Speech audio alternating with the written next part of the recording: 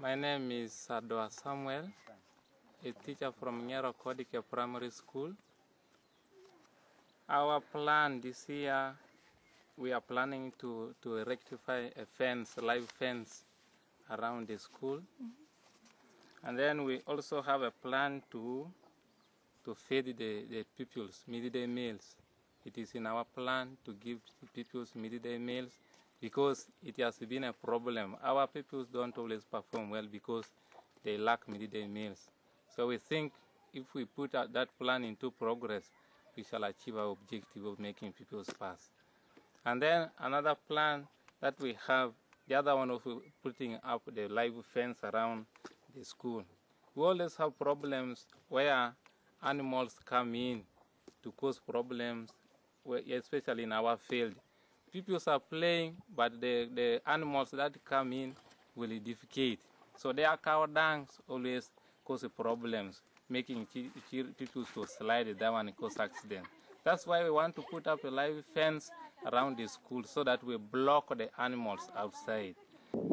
And then we also, from the training that the parents and then the pupils who went in, that is about to sensitizing pupils and then the community about the dangers of HIV/AIDS.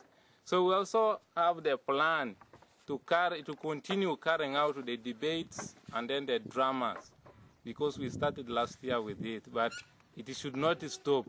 So we have it in a plan, and we pray that if again Build Africa could organize as it organized last year. We had a drama competition where we became the third in among the Build Africa elite schools. We therefore pray that Build Africa, which started putting us into a map of Ukumi and then Uganda. What do I mean? This school started under trees, but when Build Africa came, Build Africa put up a 3 classroom block, and that one accommodated the 3 classrooms. And then NOSAF, now government plan, came and completed the 4 classroom where we are comfortable now. But now it is our prayer that Build Africa should come in again to help us.